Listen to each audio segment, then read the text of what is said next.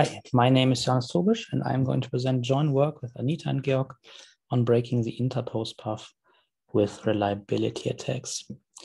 I want to start with a quick introduction. What are physical unclonable functions? So PUFs are a hardware function. You can think of them as a module embedded on an integrated circuit. And these have an interface where you can apply challenges and then you get a response. And you can think of these in the context of this talk as bit vectors. So the PUF maps bit vectors to bit vectors. And the trick is that the process variations that occur during manufacturing of the integrated circuit guarantee uniqueness of this mapping. So whenever you implement when you manufacture two different instances, PUF A and PUF B, they will have a unique mapping. And so you can identify them by their responses. You can use them in a very simple protocol where you have an enrollment phase after manufacturing, and there you build a secret database of challenge response pairs. And then later in the field, the PUF can be authenticated by selecting a specific challenge and checking whether the response sent from the PUF is the same as the one in the database. Now, this protocol can only work for so-called strong PUFs because they have a really large challenge space that is exponential in some design parameter. So the advantages of these PUFs are that they are cheaper to manufacture, and supposedly they are more secure than traditional crypto-based solutions. So here you don't have a secret key that you need to protect, and it is assumed that invasive physical attacks are not really feasible on PUFs, at least in an ideal scenario. Now, why don't you see strong PUFs in the field, deployed in the field? Well, all candidates so far that have been proposed have been broken by modeling attacks. So what an attacker can try to do is they can record a large set of challenge response pairs. This is assumed that it's feasible in the attacker model, and then they can try to build some mathematical model. And as soon as their mathematical model is able to perform this mapping from challenges to responses with high fidelity, high accuracy, then the security of the PUF is broken. So where now does our contribution come in? At CHES 2019, Nguyen et al. Introduced a new design, the interpose PUF. And this design had some new ideas to provide security against the state-of-the-art attacks. Especially the focus was on reliability attacks, which are the most devastating attacks because they require the smallest training set. Already a year later, at CHES 2020, Visiol et al. Showed that security is not quite as good, the security of the IPUF, as it was claimed or as it was hoped. And this year, we show that also reliability attacks are possible, which break the original security claims. So to understand the attack and the design, we need some preliminaries. First, you need to know the arbiter PUF, which is the building block of most strong PUFs. It consists of a number of stages. And you can see that each stage has a challenge bit applied. And what this challenge bit does is basically it determines whether the signal paths that run through the stage are crossed or whether they are sent straight through. So here, for example, a 0 is applied and the blue and the red paths are crossed. Now, to query the PUF, you apply a signal at the beginning, and then you have two signals racing through these stages. And at the end, the arbiter determines which of the two signals arrives first. And this determines the single response bit. So what the arbiter does is it evaluates the sign of the delay difference, D. Now, as it turns out, this PUF can be modeled very well with just n+1 parameters, where n is the number of stages. And to do this, you have a weight vector W, which basically is equal to or equals the physical delays that are applied to the signals. and you have a parity vector, which is basically a function of the applied challenge. And with these two vectors, you can compute the true delay by simple scalar multiplication. Now, if you model a real PUF, what you always have is noise. So whenever you have two signals racing through here, there will be some noise, and you can model this with a Gaussian variable. As you can see on the bottom right, you have a decision threshold, and whenever the delay is below that, the response bit is 0, and if it's higher than this decision threshold, it's 1. And you can see if the noise is large enough and it gets added to your true delay, it might be possible that you cross the decision threshold and your response bit flips. This will become important later on when we talk about the reliability attack. So as we saw, the PUF can be described by a very simple linear model. This means that it can be trivially broken by modeling attacks. So what people did was they composed PUFs consisting of multiple arbiter PUFs. So the most well-known one is the XOR PUF, where you have multiple arbiter PUF instances, and their responses are just simply XOR together to get a single response bit. And this nonlinearity really helps. It increases your training set size. So now your training set size is exponential in the number of arbiter PUFs that are in your design. But still there's a problem, because as we saw, the arbiter PUFs are noisy, so you cannot combine too many of these. Otherwise your response bit will be really noisy and you cannot use the PUF in authentication. All practical instance sizes of this PUF can be broken, as we later see. Now, based on the XOR PUF, Nguyen et al. Developed the interpose PUF, which is basically a composition. You have the upper X XOR PUF, which introduces a new challenge bit into the original challenge.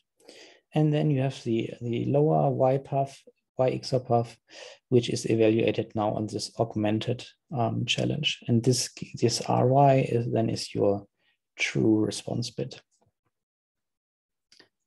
So how do you attack these PUFs? So the general model is you have challenges and responses. You have a lot of pairs of these. This is your training set. And now you're trying to find a model that maps these challenges to the responses. And your model has some internal weights. So it has a weight vector W. Now, what you can always do as an attacker, you can just pick a random W. You can start somewhere in weight space and then try to make your way to a good solution that provides a good mapping. So one thing you can do is you can get a local loss function, L. And what this function does is it basically measures how well your current pick, W, is in predicting a single challenge, the response for a single challenge. And based on this function, what you can do is you can build a sum that basically tells you for your whole training set how well your current pick W is performing.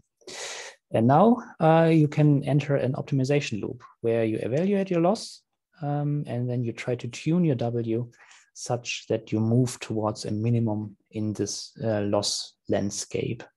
So if you use gradient descent, for example, you evaluate the gradient at the point we currently are, and then follow the gradient towards a minimization of the loss function. So this is how you can think these attacks are performed. So in the classical modeling, you just use challenge response pairs. And Huermeier et al. Showed that logistic regression is able to break XOR PUFs for all, basically all possible or feasible instance sizes. Wiesel et al. Showed how this technique can be adapted to the interpose PUF, even though they did not provide a fully differentiable model of the IPUF. Instead, they showed that you can basically divide and conquer the interpose PUF and attack the different parts separately. So now turning to the reliability attack. What you can do as an attacker is you can query the PUF, for example, an arbiter PUF, multiple times for the same challenge. So now you have one challenge and you have, in this case, T repetitions, T times the response bit. And as we saw, the response may flip at certain times if the noise is large enough. Based on these T response bits, what you can compute is a reliability score. And this just basically tells you how noisy your response bit is for the specific challenge. Now the observation is that this reliability score gives you information how the magnitude of the delay difference D looks like. So looking at the blue example, we can see that the true delay is pretty close to the decision threshold. This means that you don't need a lot of noise to cross this decision threshold, so your response will be rather noisy. In contrast, here in orange, you can see that your true delay is pretty far away from the decision threshold. So you would need a lot of noise, which is quite unlikely to cross to the other side. So this is a stable response. So there we have this connection and this information that you get from the reliability score. How do you use this to attack XOR PUFs? Well, the observation is that the reliability score of the single arbiter PUF correlates with the overall reliability score of the global response bit. And this is simply because due to the XOR operation, whenever your noisy arbiter PUF A, for example, flips its response bit, then also the global response bit will flip. So you have this direct correlation. And on the previous slides, we saw that in turn the reliability score of your individual arbiter PUF correlates with the magnitude of the delay difference. So now we have one value that can be observed by the attacker and one value that can be predicted by your model. And now this directly leads to attacks in which you can find the arbiter PUFs. So what you do is you simply try to find, with an optimization routine, you try to find an arbiter PUF that has a high Pearson correlation with your observed global reliability score. So, and whenever you run this optimization, it yields you exactly one arbiter PUF candidate. Now the observation is that you need to run this attack multiple times because you need all of the individual arbiter PUFs. And what can happen is that the probability that you encounter each arbiter PUF in your optimization runs is probably not equal. So in this case, for example, I have arbiter PUF A, which is just more likely to be found because its minimum is more pronounced compared to arbiter PUF B. Some arbiter PUFs are more likely to be learned than others. And this is exactly the idea that Nguyen et al. Used for the security of their construction, because they said, okay, we have this XOR arbiter PUF. If we put it in the top, then it will have much less effect on the overall on the overall response bit. So the correlation between the reliability of the XOR arbiter PUFs and the overall reliability score is pretty low. And according to the analysis, this means that it's highly unlikely that all XOR arbiter PUFs that belong to this top PUF will be actually found. In general, we could follow the argument, and with simulations, we could see that indeed the X arbiter PUFs have a lesser correlation with the global reliability score. And in turn, the Y PUFs, you will find them more easily because they have a larger correlation. However, we came up with the idea that you don't have to run the same optimization routine always again. Instead, you can resort to adaptive reliability attacks. And the idea is, let's say you have found the first minimum. So you have optimized in this area in the topology of this blue curve, and you have found a minimum somewhere here. What you can do is now you can modify your optimization target. You can say, okay, I never want to go here again. So I add additional loss where I ended up. And now you end up with a new target function, this green one, which does not have the same minimum anymore over here. So you will explore other minima in the loss landscape. So you might end up over here if you run the optimization now again. And this is already, this idea is already a direct challenge to the IPUF security argument. And next we will see a few more steps that we undertook to get a practical attack. So learning one arbiter path at a time still, if you do this adaptive attack, still is somewhat cumbersome. We found that you need a lot of manual tuning. So instead to build like an efficient attack, we resorted to learning all arbiter paths at once. So you perform the reliability attack in parallel on all arbiter paths. And to prevent them from converging to the same solution, you discourage the similarity by adding constraint terms. And we did another modification, which is also important. We added another term to the optimization goal. And this term is basically your classic machine learning attack, which just measures how well your model produces predictions for the response bit. So now you have three terms: the classical logistic regression loss. So your global model, how well does it predict responses? You have another term, here in blue, which encourages the individual arbiter paths to show a high correlation with the reliability score. And you have one optimization goal, which discourages the arbiter paths from converging to the same solution. So it counteracts a little bit this reliability correlation term. So it doesn't take overhand.